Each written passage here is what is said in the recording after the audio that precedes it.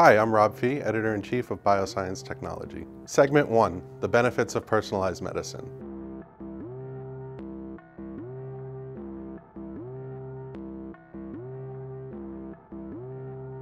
So what is personalized medicine then? Put simply, it's providing healthcare to patients that is tailored to them specifically. Most of the time, people see doctors only after they have already experienced symptoms of a disease.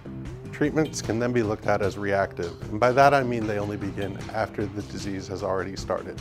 But what would change if you knew there was a strong possibility of a patient becoming diabetic, or suffering from hypertension, or receiving a cancer diagnosis?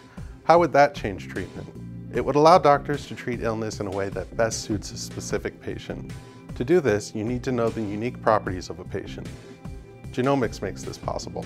There's a huge focus on genomics in personalized medicine, and it's easy to understand why. It is now a little more than 10 years since the Human Genome Project was announced as completed, meaning that the human genome had been fully sequenced. Before this, we were familiar with DNA and how it makes each one of us unique. This specific project, however, helped us learn about the genes in human beings, and how these genes express themselves provides clues to not only the cause of disease, but also how to treat them. I think the best example I've heard that illustrates personalized medicine is this. I drive a Hyundai Sonata. It's a fine car, and with any luck, I'll never be on the side of the road wondering why my car won't move.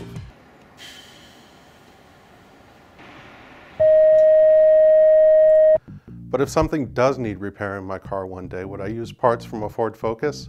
No, I can't. In many cases, they simply wouldn't work or fit in my car. I'd need parts specifically designed for a Hyundai Sonata. Now take it a step further. Say I get sick and need a kidney transplant.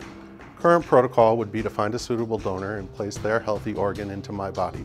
But wouldn't it be better if I could create my own healthy kidney? At the very least, it would minimize rejection issues. After all, who could possibly match my body as well as I could?